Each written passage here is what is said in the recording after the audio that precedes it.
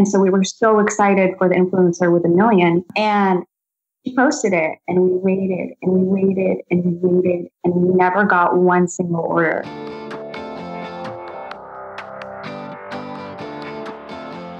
Hey, my name is Felix T, and I'm the host of Shopify Masters, a weekly podcast powered by Shopify, the easiest way to sell online, in person, and anywhere in between. Each week, we invite entrepreneurs like you to share what they've learned growing successful e-commerce businesses. In this week's episode, you'll learn how to encourage customers to share their photos, how to use YouTube to drive traffic to your store, and how to uncover Instagram influencers before they blow up. Today, I'm joined by Liza and Lana Mushamel from Twinkled T. Twinkled T sells a range of unique nail products designed to bring the nail salon directly into your home and was started in 2013 based out of Los Angeles, California. Welcome, Liza and Lana. Thanks, Felix. Thank you for having us, Felix. Yeah, excited to have you both on. So tell us more about your most popular products. Ooh, the most popular products. Well, we sell a large range of nail stencils. It's you basically put them on your nails, you paint the polish off, you take them off, and it reveals a really pretty design on your nails. And I think our nail stencils and definitely our holographic powder. Yeah. Holographic is like a super crazy trend right now. So our holographic powder gives you this like really pretty rainbow shimmer design on your nails. That's definitely one of our best sellers. Yeah. And then we've had, from the beginning, we've always had nail brushes and other sort of tools for cleaning up your nails, and those sell pretty well also. Cool. Yeah, I'm nodding along like I know what you're talking about, but it only helps with them looking at the website to see exactly what you're saying. So, yeah, how did you get into this? How did the both of you get into this business, this industry? Yeah, we were both unemployed, and we had just left jobs we hated, and we were living with our parents. Mm-hmm. Lana was in college at the time. Yeah, I was pursuing a degree in a field that I didn't care about anymore. And I didn't want to just continue with the rest of my life with that. So Liz was actually following nail polish companies on Instagram. Yeah, I used to love, I've always done my nails, and I thought they were so pretty and creative. So I would follow all these different nail accounts on Instagram, like she said. And one day I just went up to Lana, and I was telling her like, hey, what do you think about getting into this industry? So basically they were nail polish creators that from their own home, they create nail polish. So they have their own base, they go online, they buy a bunch of glitter, and they create their own unique nail polishes. So Lisa was like, hey, let's do this. She approached me because she knows I'm really creative. Yeah. And I love art and anything related to that. So she's like, let's do it together. It'd be like an awesome sister activity, If not a business, then it's a hobby we could do together. Now, what did you see about these companies on Instagram that made you recognize that, hey, this is something that there's opportunity or there's room for us to come in and do something? Yeah. So we started looking at the materials to purchase for our own nail polish. So we found the base, and then we went on Etsy and we started looking up glitter. And we realized there was only one company on Etsy selling glitter. It was completely monopolized. So we looked at each other and we were like, whoa, why don't we do this? Why don't we offer supplies to creators instead of creating nail polish, which honestly the market was already saturated with. Yeah. So we were like, let's do this and, let's be more affordable and let's offer more options too. So that is where the idea of Twinkled T started. That's where the name Twinkle comes from the glitter, from glitter. Yeah. And so we approached our parents. We asked for a $1,500 investment for glitter, and it kind of just took off from there. Yeah. So our initial vision was to make the polishes, and then it ended up turning into being more of a supplier. So you were supplying the people that were creating and selling their own nail polish. Is that correct? Or how does the business model work? Yes. Yeah, that's how we started. Yes. And then from there, we branched off into being a nail art store for everyone. Yeah. So we started looking at other parts of nail art that were monopolized or could have more options for people. Things that we could bring that would be more unique to the market. And that's kind of how we got into nail stencils. There were only 6 designs at the time from this other company. And we came in and within the first week, we released 40 designs. And we've naturally been able to build a product line since then. Got it. Now, so you approach the business as almost like a B2B setup, which is different than what I think most store owners do. They usually sell directly to the consumer right off the bat. But you guys right off the bat were selling as a supplier to other vendors, other creators that were creating these polishes. How did you approach them? How did you find these other essentially retailers or small businesses to sell to? Instagram. In the beginning, we relied solely on Instagram, and we would find the nail polish creators as well as customers. We started noticing that everyone would follow us, like all people that would want to just put glitter on their nails, not in the actual polish. And that's when we kind of looked at each other and realized, like, oh gosh, there's a need for this stuff everywhere, not just B2B, but to consumers as well. Yeah. So we went on Instagram right when we started, and we instantly followed every single nail polish account that we could find, every nail polish creator, and we'd comment their pictures, and we'd just kind of get our names out there, Mm-hmm. Give us an idea of this timeline then. You both looked at each other, said, let's start this business.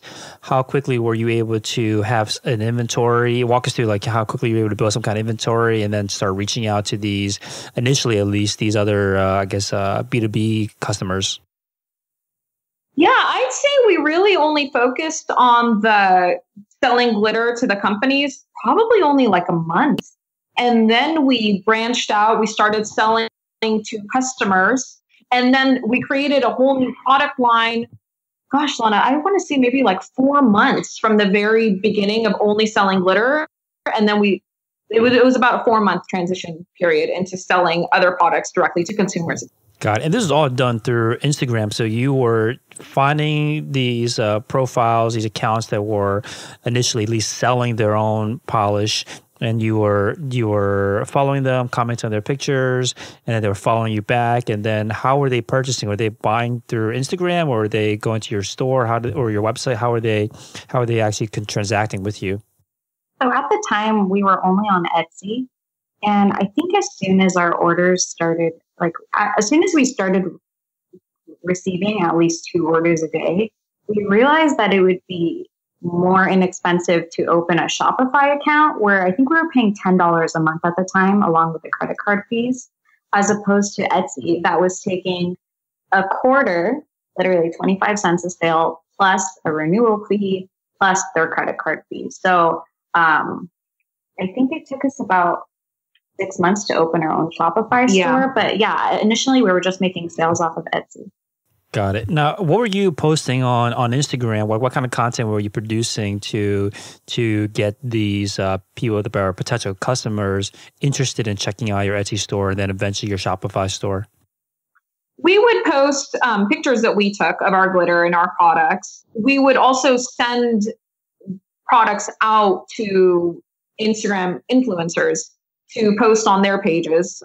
Most importantly, we were posting customers' manicures.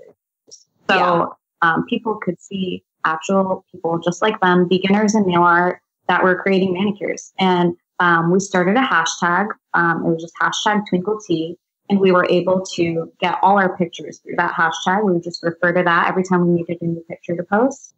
And most importantly, too, we would write really long captions, really long personal captions.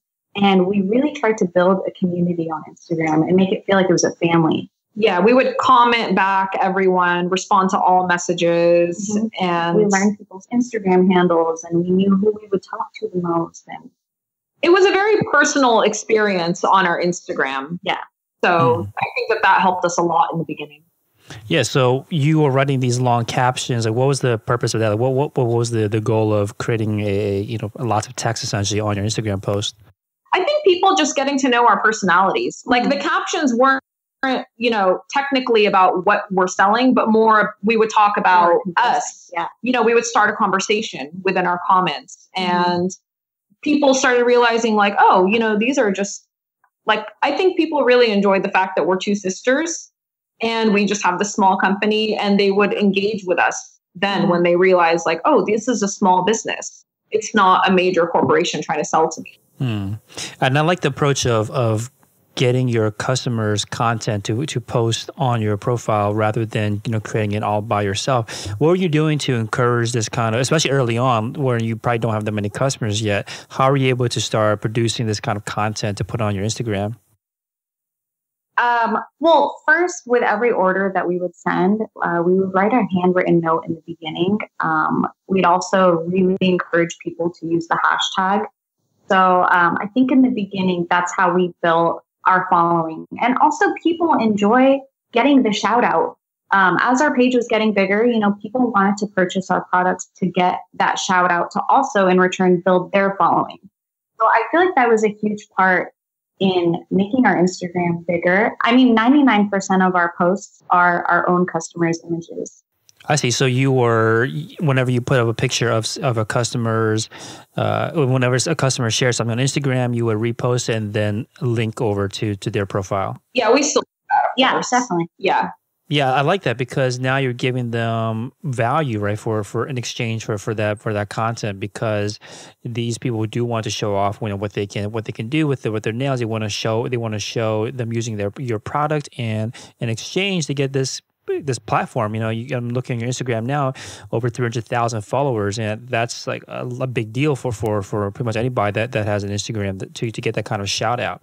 Now you've emphasized that there is this kind of personal touch that you try to create with the community. Are you still kind of doing this manual outreach and with reaching out to influencers, reaching out to potential client or potential customers? Yeah, we rely a lot on social media, and actually Lana and I do everything at the company. So at this point, we're a lot bigger. So unfortunately, the customers don't get the handwritten notes any longer, but we still do manage everything. So any comment that you see, like when we comment on any picture, it's Lana and I. A picture is posted, it's us doing it. Emails, we answer our own emails. So everything is still personal. It's just that because it's on a bigger scale, we unfortunately don't have the time to make every single order as personal with the handwritten notes and stuff. But as for reaching out to influencers, yeah, it's still definitely huge. Liz and I, and I feel like this is really important for every new up and coming business that somebody wants to create.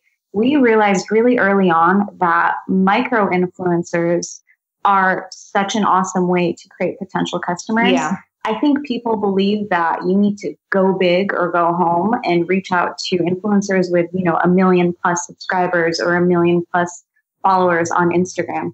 But early on, actually, I think it was like our second year starting, we decided to implement coupon codes specifically for each influencer. So let's say Liza has an Instagram. I would give her the coupon code of Liza for all her followers to receive 10% off of their orders. And we thought that way we can also see which influencers are bringing in orders, right, by tracking their names. So what we did was we reached out to 10 girls, and one of them had as little as 30,000 followers, and our biggest one had 1 million followers. So we gave them each their own coupon code with their own handle. And within the same week, every influencer started posting her coupon code.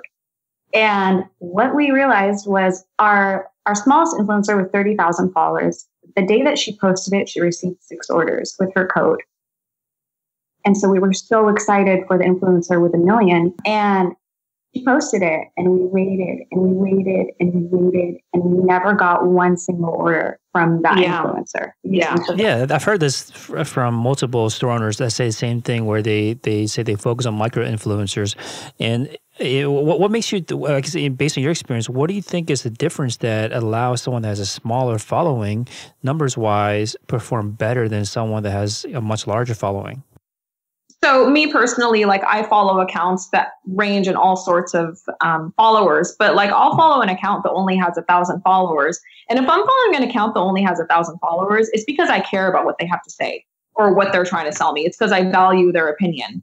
So I personally am more likely to purchase from someone with a smaller account because I feel like they're being more genuine in what they're showing and what they're selling versus larger accounts that sometimes, and not all the time, because I follow many larger accounts that are very honest and will only recommend the best products. But basically, I feel like sometimes larger accounts tend to sometimes you don't know if something's a post. Yeah. Yeah, I see what you're saying. It's almost like by the nature of becoming a larger Instagram account, you kind of have to be a little bit watered down, right? You have to be not necessarily less genuine, but you have to start being a little more flexible in advertising and the kind of content you're putting out to attract a much larger audience. And by doing that, you water yourself down a bit. And I think that affects how genuine you look when you are promoting a product. I think I know exactly what you're saying. I've seen this with, again, personal accounts versus like general topic accounts where because they're smaller, there's a much more personal touch in the kind of relationship that you have with them by following them. So you're much more likely to trust them and the kind of products that they push out there. So if someone that's starting today, you guys have, again, over 300,000 followers. For someone that's starting from scratch today, can they take the same approach? Like, what's changed between the time that the both of you started your Instagram accounts versus like someone that would be starting today? When we first started, we relied solely on Instagram, and we were able to gain a lot of followers and a lot of sales through Instagram. Unfortunately, that's not the case any longer. Instagram has changed their algorithm, and although it's still a great tool, great social media tool, you can't rely solely on it any longer. We have found that Facebook ads help us a lot, as well as YouTube. YouTube is a really big driver. Now, with Facebook ads, can you talk to us about that strategy? Like, how do you set up your campaigns? Yeah, so we actually look at our Shopify analytics before we work on the Facebook ads. So the analytics on Shopify let us know where our customers are mostly from, what city, what country, what the demographics are, the ages, what platform they're shopping from, if they're on their mobile, if they're on the computer. So I take all that and I implement it into my Facebook ad. So we have 90% demographic of women. Most of them are in the US. We have some Canada. We have some United Kingdom customers. So I take all of that information and that's how I build my Facebook ad. Then I obviously get more detailed. I put customers that they follow manicure pages or they're more likely to be online shoppers. That's how we build our Facebook ads. But I feel like Facebook makes it very easy for an entrepreneur to build their ads. What does the ad look like? What is it showing? What is it saying on the ad itself to drive customers to your site? What I feel like works best are videos. So customers really like seeing how easy it is to use our nail products. So I will post a video. You usually pay per view. So it'll be about a penny per view on Facebook. And I feel like that works best. Customers watching videos. What are their videos of? So it'll be one of our customers applying our nail art powder or applying a nail stencil and removing it and showing her final manicure. So it'll literally be start to finish, from bare nails to her end manicure. And are you helping them create this video? Like how? Because I thought it was impressive, right, that you're building this Instagram profile that's 99% your customers' content, but now you're also using their content. You're able to get content from them to run these ads. Like, how are you able to do that? No, we don't help our customer create their videos. They create them for their own page, and then we have their permission to use it on our pages. As long as you credit the user, it's completely legal to use their content. Yeah, I'm sure it is. That's really cool. I'm just wondering, when they are these videos that they're putting out there? Do you do any kind of editing to make it fit better for an ad? Because I can imagine, someone that's applying nail polish, it might take, I'm not sure how long it takes, but like, it takes more longer than an ad should be. How do you turn their content into something that you can use in a Facebook ad? As long as the video is less than 30 seconds, I don't change anything. It's usually perfect. And I also don't like changing another creator's content to fit mine. Mm-hmm. I don't want to disrupt their work. So are these typically like influencers or? Just regular nail artists, some of them with as little as 500 followers on Instagram. And sometimes that boost from our ads helps them build their page. So it's basically a win-win situation for the both of us. Got it. Okay, that makes sense. So you know how there's like different types of campaigns you can run in Facebook where you're just looking to drive traffic, or you're looking to the goal is an actual conversion. Do you have that kind of complex setup on your Facebook ad campaigns? Yeah, we do. I keep an eye on it all. so far I've noticed that videos have the best conversion rate. And usually like there's like a link in like the description of the video, or how are they clicking over from that video to your site and then ultimately buying? Yeah, there's always a link. There's also campaigns that you can set up so that people like your page on Facebook, but I don't think that's made an actual difference for us in sales. So I always just aim for the link in the actual ad. Got it. So when people are seeing the video and they're clicking on the video, or clicking on the link in the description of the Facebook video, does it take them right to that particular product that the customer is using? Does it take them to the homepage? Or where is it driving the traffic? I always try to drive the traffic directly to the homepage in hopes that a customer will see a different product that maybe they'll also like. I don't like to specify this actual landing page of that product, because what if they purchase that product and they don't have a look around your website? Got it. Makes sense. So in the pre-interview, you also mentioned that you are supplementing with your Instagram with YouTube. Can you tell us a little bit more about how you're using YouTube? Yeah, YouTube is a great driving force for visitors to the website. We have some YouTube girls that we work with that are amazing, and they post our products, and basically they're affiliates with our website. So they will earn a commission for any sales that they drive to the website.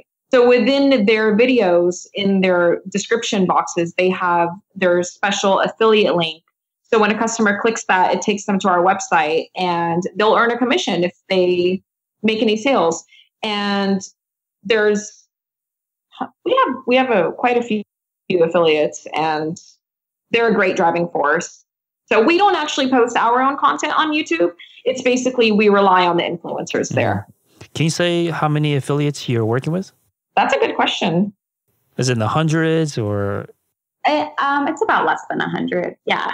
I mean, we have really small ones that are just regular customers that post their links on their personal Facebook pages and hope that their friends purchase from their own personal links. As for big influencers, I'd say we have about 10. Yeah. Mm-hmm. Those influencers on YouTube are great. I see. So you have like almost like a referral program that any customer can participate in, and then also you have like a much larger accounts, like those 10 that you work with. What are you using a specific application or anything for the affiliate or referral program? How does someone sign up for it? Yeah, we use Lead Dino on Shopify. It's super easy to use. The affiliate just comes on and they sign up with their PayPal address, and every month we pay out affiliates directly to their PayPal. So they can manage it. They can see what purchases are coming in. So it's completely legitimate. And it's open for them to just watch and keep track of their own analytics. Mm-hmm. I've heard of Lead Dino. I haven't used it before. Or is there any kind of customization or tips for someone that's just signing up to use an application like Lead Dino for the first time, and how they can use it to improve their referral program? So we have a page on our website at the footer that says our affiliates, and you just click it and you see the link to sign up for your own Lead Dino account. It's fairly easy to use. Right? Yeah, it's pretty simple. I don't know about customization though. I don't think we've customized it too much, to be honest. Ours is pink, and I think that's the most. Got it. Well, I guess you can play with things like the percentage that you pay out. Is that all public? Are you able to share what's worked for you guys? Yeah, we customize how much affiliates will earn, and you can actually change it for each affiliate. So if you only want one to earn this much and another one to earn a little bit more or less, you could do that also through Lead Dino. Yeah, we offer 5% for affiliates starting out. Got it. And once you are now when you're working with these much bigger accounts, let's talk about them. Like, how did you find the 10 or so large YouTube influencers? I'll give you an example of one of them. She's amazing. We found her maybe 3 years ago. She was a much smaller account, and we just reached out. We asked her like, "Hey, would you like to try some stuff from our website?" And she said, "Sure, send it over." We sent it over, and she's a complete doll. She's amazing to work with, and she liked us, and we built like kind of a friendship with her. It's, we would start just like texting and, just chatting. And she actually ended up going on to create a YouTube. I'm sorry, I forgot to mention she was on Instagram at the time. Mm-hmm. She went on to create a YouTube. Again, she really enjoyed our product. She liked us. We liked her. We would send her stuff. We gave her her own code to our website. Over the course of the last 2 to 3 years, she's grown to become one of the biggest influencers on YouTube in general, like overall, not just in the nail community. And we still work with her. And because of the friendship that we built with her, 2-3 years ago, when she was much smaller, like she's still promoting our products now. So, that's just one story of one girl. Can you say her name? Like how large is her following today?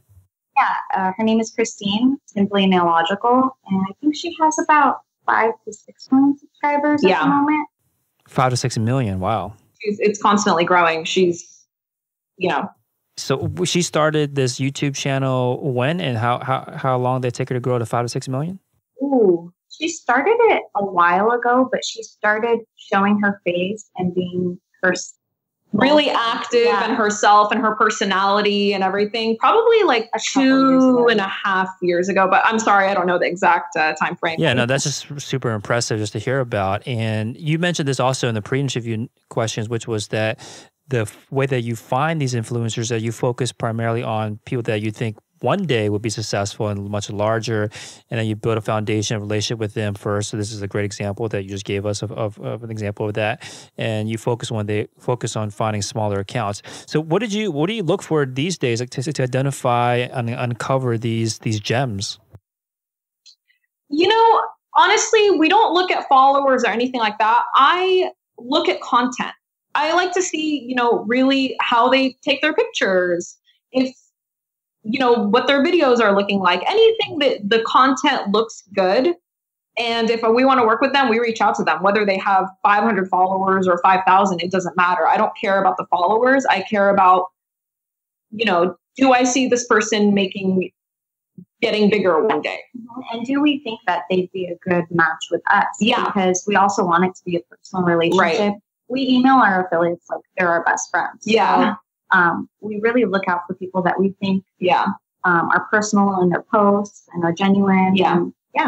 It's a combination of a lot of different factors. It's not just about like, oh, are you going to make it big one day and take me with you? No, definitely not. It's just, it is building more of a friendship with these girls. Got it. So how do you work with them on an ongoing basis? Are you asking them to produce or sending them products, new products that you're releasing, and then they'll eventually shoot a YouTube video about it? Like, how does that relationship work? Lana and I are very flexible. We're very flexible. We know a lot of companies that will send product out and say, hey, I need a manicure done by this time, this date, whatever. Lana and I will just send it out, and honestly, half the time we'll forget. We've always felt like people that are painting their nails on Instagram are creative, and most likely people that like to do things on their own time, since they're doing manicures at home rather than at a salon. So we've always said we would hate if somebody put rules on us or made us sign a contract to produce this amount of content for you. So I send out the products, send out a PR package, and I send an email saying, hey, I just sent this over. You don't have to post it if you don't want, but it's coming. And more often than not, whatever they choose to do with it, that's totally fine. But we've always approached it in a really chill way. Yeah. More often than not, they're going to post on their own. I don't think I've ever once sent up a follow-up email like, hey, I've never done this. So it gives them freedom. It gives us more, freedom, and it's better to do it that way, I think. Mm-hmm. And one of the interesting things you mentioned was that every year since you started the business, the best-selling product of the year has changed. Can you walk us through the best-selling products each year? Yeah, I think the first year we started was the nail stencils. Mm-hmm. Yeah.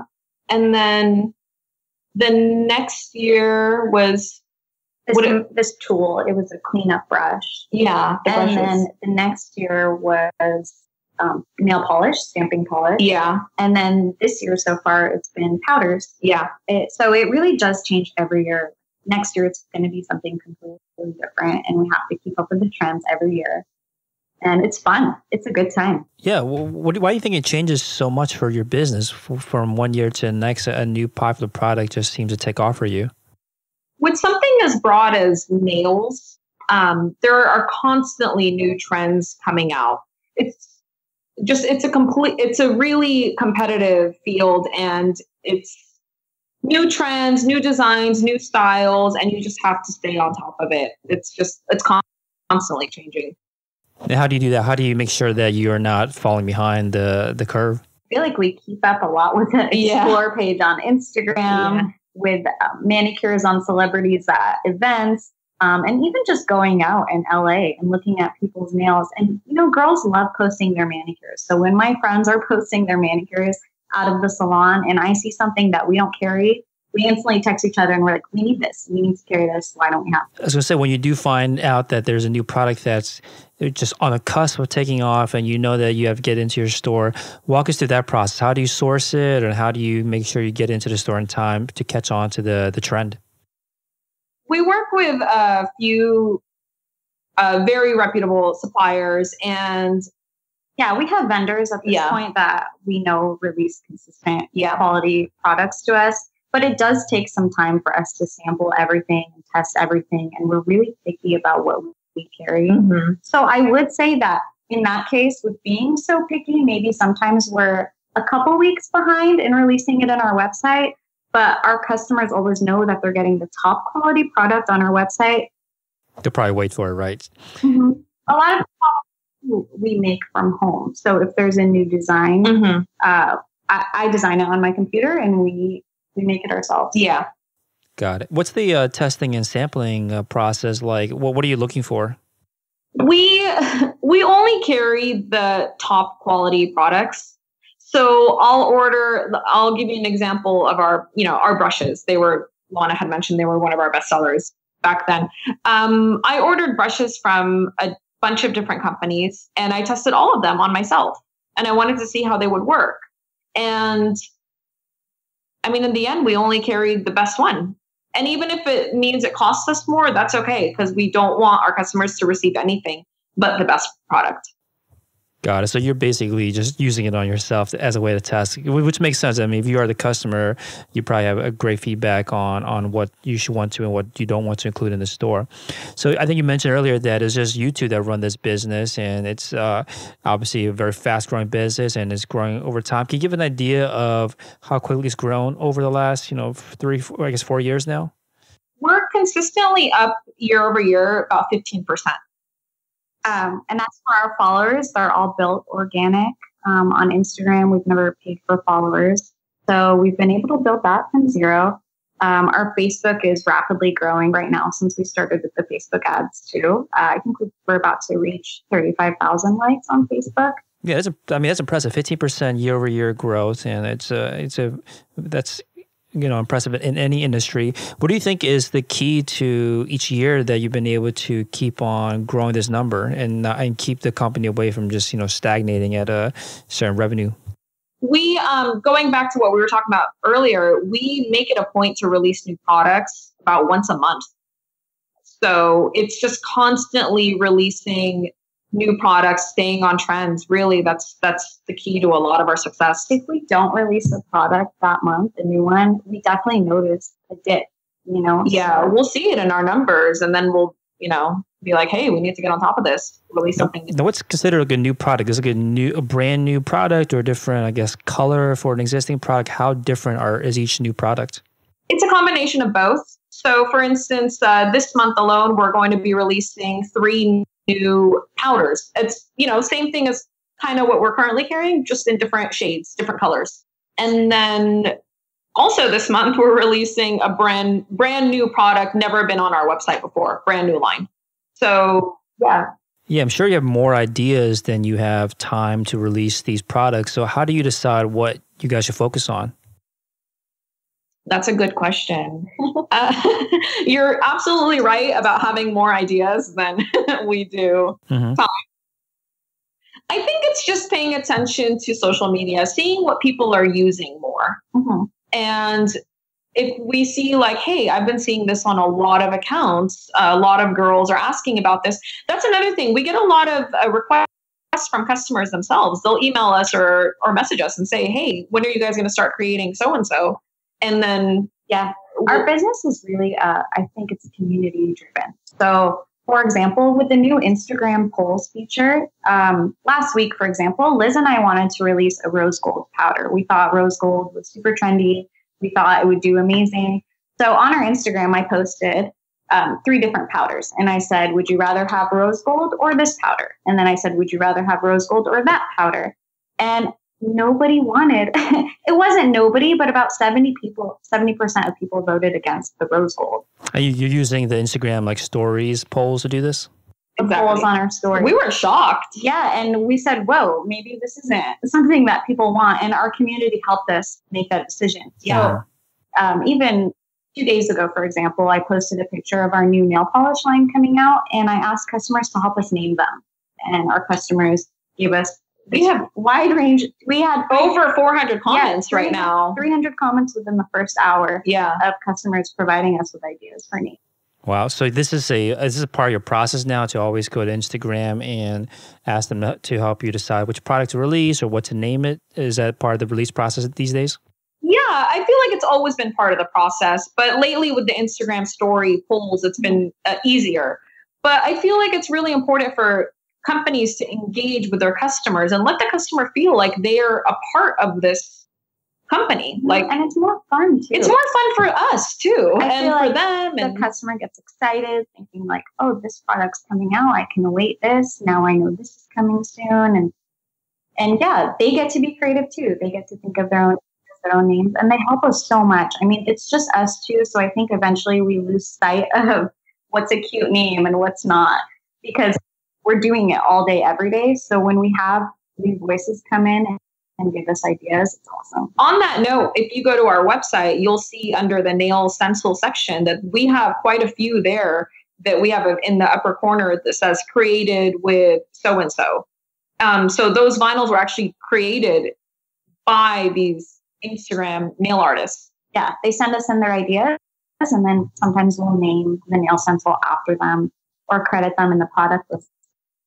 That's awesome. Now, because the industry and the trends change so quickly, how do you make sure that you're not holding on to a bunch of inventory that's no longer going to sell? How do you make sure that you don't end up in that situation? We've been pretty fortunate so far where we haven't held on to products for too long. We do a pretty good job of, from the very beginning, kind of knowing what's going to sell and what won't. And if we ever really do come across that issue, we'll just, I guess we just put it on sale. Yeah, but we have been very fortunate that we haven't really had that problem. And I think it's because Lana and I are so picky in what we release. It's so well thought out that because of that, we don't have this issue very often. Got it. So tell us about what your day-to-day is like when you both step into work in the morning. How do you spend your day? Oh, wow. Okay. So we actually just signed our lease on an office space yesterday.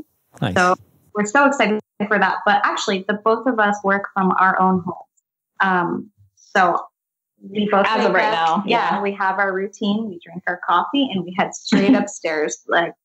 And we get straight to work. So basically, day to day, I answer every single email, like every single email. So I start my day off with answering emails, and Lana is more the creative one. So any sort of like creative, anything on the website, she's constantly updating that. I answer emails, and then every day, honestly, every single day we pack orders. Every day, 7 days a week. We never stop packing orders. Yeah, packaging, shipping. That's our day to day. And then every now and then, obviously, we're testing new products. So, but that, it could be twice a week. It could be twice a month. It really just depends on what's on trend at that time. Got it. Yes, I want to talk a little bit about the website. And is this all done in-house? Did you guys hire someone to help you build out the Shopify store? Oh, no. Shopify made it so easy for me, Felix.